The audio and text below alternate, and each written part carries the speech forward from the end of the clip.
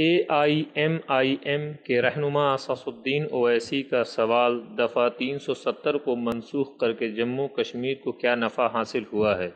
اس کے جواب میں مرکزی وزیر داخلہ نے کہا ہے کہ دفعہ 370 ہٹانے کے بعد جموں کشمیر مرکزی بحر میں شامل ہو گیا، جس سے کافی سماجی اقتصادی ترقی ہوئی ہے اور ملک کا قانون لاگو ہونے سے زیادتی اور برسوں سے ہو رہے تفرقہ کا خاتمہ ہوا ہے۔ تفصیلات بیان کرتے ہوئے کہا کہ پہلے سے جاری دیگر تجویز کی فنڈ کے علاوہ 30,000 کروڑ سے زیادہ رقم ترقی کے لیے مہیا کیا گیا ہے۔